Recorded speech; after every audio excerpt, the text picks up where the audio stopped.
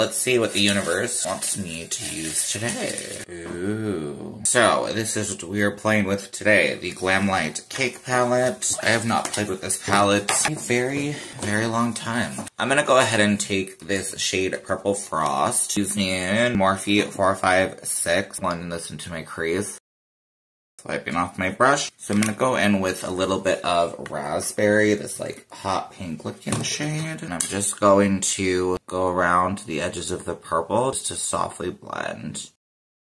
Going in with just this big fluffy brush from Melt, the Eye Blend 818. I will be taking around the edges just to soften out, and that will really help to make that hot pink shade a bit lighter. Back in a bit with that purpley shade. I'm just going to dip in with that fluffy brush a bit more with the raspberry shade, that hot pink. For our shimmer, I am taking Strawberry, and I'm just using my finger. I didn't use any base. I think maybe I will go in with a little bit of glitter primer. I'm just going to use, this is the Ladybug Glow one. It is their Sparkle primer. I really like how liquidy this one is. The NYX one is nice, but I feel like this one just spreads out really easily on the lid. And I do like that. I'm just using a flat brush. This is Glamlight, the Scooby-Doo collection. I really just like how you can tap it on and it almost just blends in. Dipping into our shimmer. I'm gonna kind of really rub into our shimmer to get a good amount of pigment. I think it still looks about the same.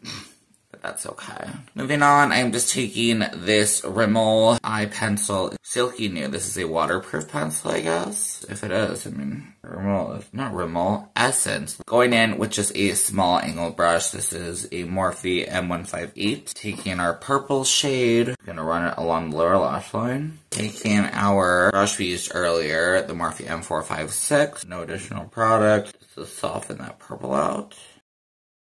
I'm going to go ahead and clean up our outer edge, just taking where the eyeliner on the waterline, that nude end, putting my brush there, and I'm just going to wing it out.